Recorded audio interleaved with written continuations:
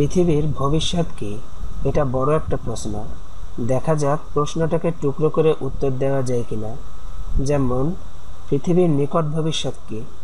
আগামী 50 থেকে 150 বছরে পৃথিবীর কোন দিক যাবে সেটা বরং জানার চেষ্টা করা যাক। জিন সম্পাদনা করে নিরোগ নির্মেদ আদর্শ মানুষ তৈরি করার বিদ্যা মানুষ আগামী 50 থেকে 150 বছরের মধ্যে খুব ভালোভাবেই রপ্ত করবে। CRISPR-Cas9 মতো জিন এডিটিং টুল এখন চলে এসেছে, আর ক্যান্সারের নিরাময়ে অর্জিত অগ্রগতির কারণে বয়স 100 বছরের নিচে কেউ আর ক্যান্সারের বলি হবে না। কাজেই মানুষের গড় আয়ু আরও বাড়বে, যেমনটা গত 150 বছর ধরে বেড়েই এসেছে।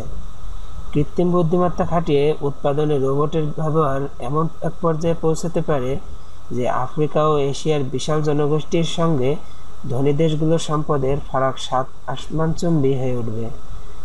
উন্নত দেশগুলোর ত্রুটিহীন মানবজীবনের অধিকারী বড়লোকেরা হয়তো আজ থেকে 100 বছর পর স্বাভাবিক মৃত্যুবরণ করবে না।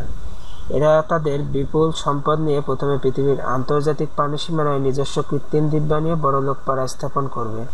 আটলান্টিক বা প্যাসিফিক সাগরের মাঝখানে পানির উপর এবং নিচে প্রতিষ্ঠিত হবে কিছু নতুন অতি সমৃদ্ধশালী সুপার রিচ সার্বভৌম রাষ্ট্র।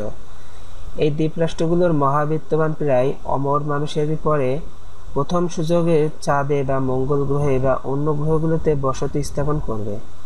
আর জলবায়ুর দিক থেকে বিধ্বস্ত, প্রাকৃতিক সম্পদের দিক থেকে নিঃস্ব এই পৃথিবীতে পড়ে থাকবে গরিব দেশগুলোর জেনেটিকভাবে অপরিশোধিত মানুষের দল। এত কিছুর পরেও আগামী 150 বছরে ভিন গ্রহের বুদ্ধিমান প্রাণীর অস্তিত্বের সঙ্গে মানুষের দেখা না হওয়ার সম্ভাবনাই বেশি। আরেকটা আদি প্রশ্নের উত্তর দেওয়ার চেষ্টা না করলেই নয়, 150 বছর পরে পৃথিবী আদৌ টিকবে তো? পরিবেশ বিপর্যয়ে যে বার্তা মিলেছে তাতে শঙ্কা একটা জাগেই।